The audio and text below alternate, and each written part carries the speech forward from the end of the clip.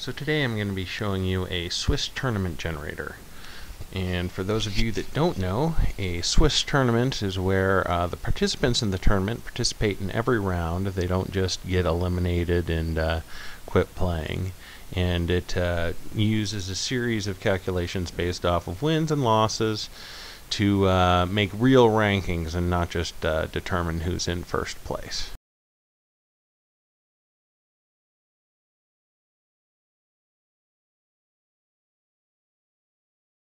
So I'm going to start off here with this README file. Series of Python SQL scripts meant to help generate a fair tournament. Once the Udacity setup for Vagrant is in place, move the tournament directory to the shared Vagrant folder, use the command line to set up the database, and start the program. Alright, we're going to initiate all this after I get done showing you the rest of the files here.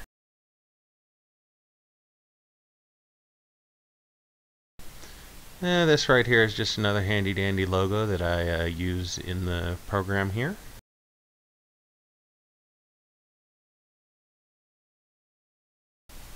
Alright, this is a list of 32 combatants with their score from a previous tournament. This is stored in a combatants.txt file within the directory of all the scripts here.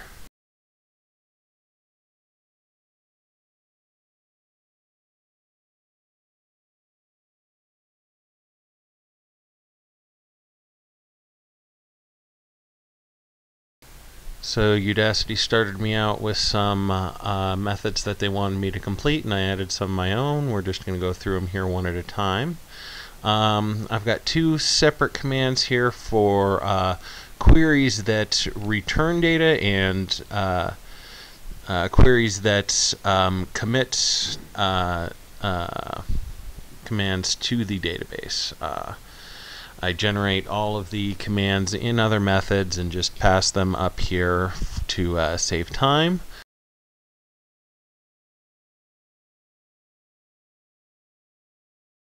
As you can see in the highlighted section right here, this is how we pass the name data to avoid SQL injection attacks.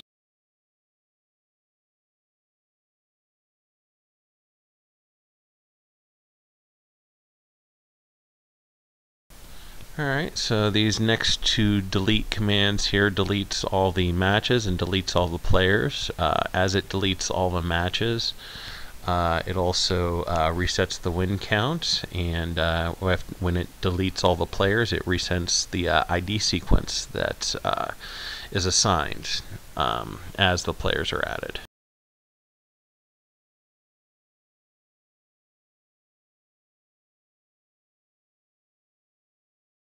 See, count players is not something that I really use, but it's part of the methods that Udacity uses to test the program. And then we've got register player with the old score overload equaling 0, so that it doesn't necessarily have to be sent with any old score data, and it just registers the players into the database.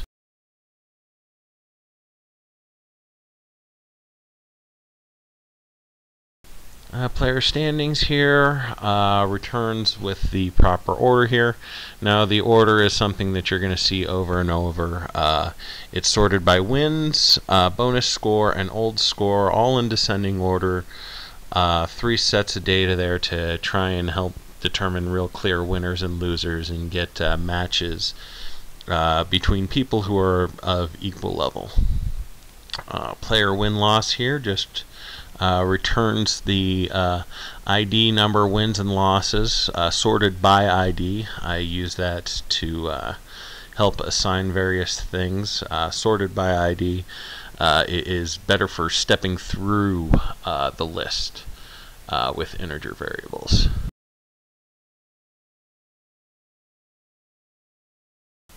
Alright, so this defeated players here is really the only place I use the matches form.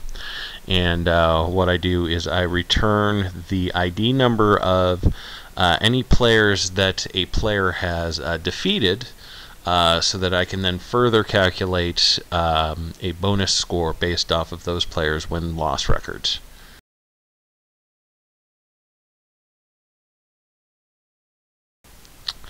Alright, and so report bonus is the command that I use to set the bonus points in the database. Report match is to update the win-loss values.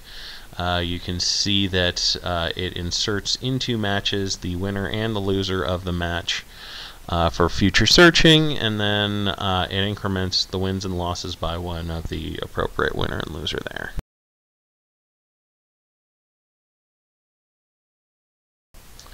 Alright, so you see a lot of green here, a lot of test code, I really wanted to do a lot more of what this method does with SQL as opposed to doing it with Python, but I couldn't find support to help me with my SQL syntax. So instead I just moved on and created a loop here that assigns into the appropriate tuple, I think is the word there, that Udacity wanted me to get the code running. So that's the actual tournament.py with all of the SQL commands.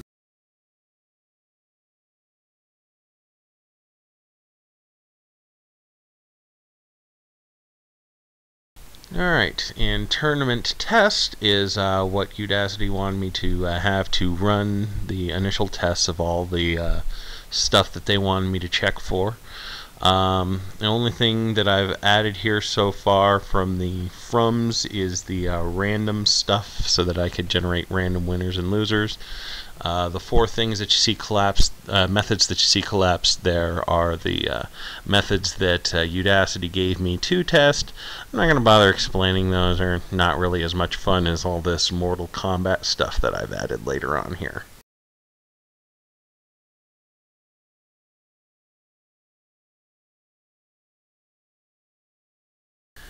Okay, so this is what gets tested as you run this tournament test.py. The four things that Udacity wanted to test, and then of course we get into test Kombat.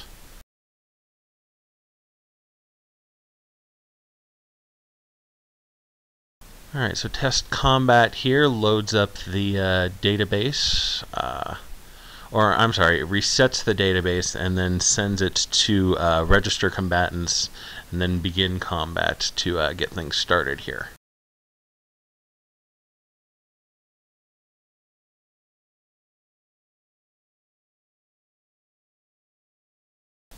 So for register combatants here, we're just taking the input from the text file that I showed you earlier with a little try and accept error thing here if they don't have the extra old score value. That overload gets accepted if the variable doesn't get passed, and this accept keeps the program from crashing if it isn't there when it's checked.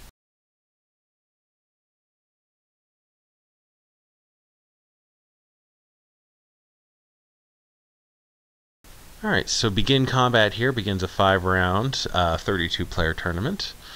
Nice for loop, sets up the 5 rounds.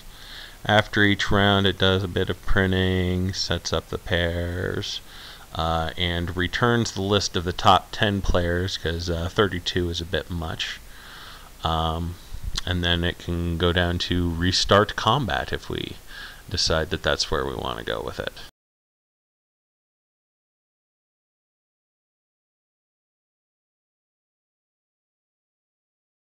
And then restart combat has a couple of different ways that you can do it. You can start it from default, where it gets all the old values from the original text file, or you can pass the number of wins as the results for the old score. Nice little fun thing to run it multiple times if you decide to. I will when I do the example here, but first I'm going to make sure that I've showed off all the methods that I've added here.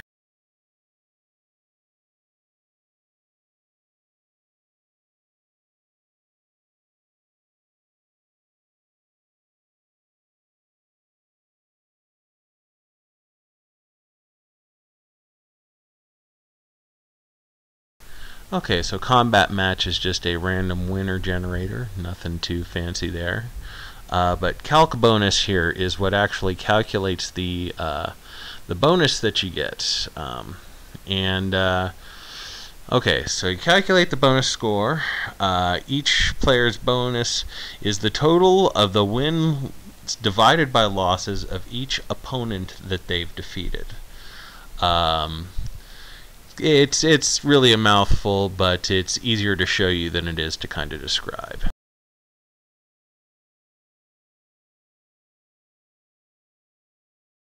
And just a quick note here, we're using floating points for this since we're going to be doing a lot of dividing by numbers that make fractions.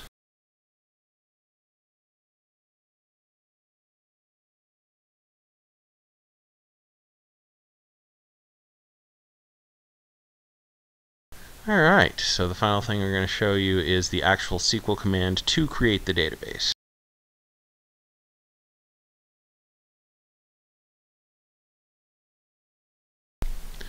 Nothing overly fancy here, just a bunch of integers and the one real text and the serial for the ID. All that being said, let's get this thing started. Go back to the README here and execute the commands.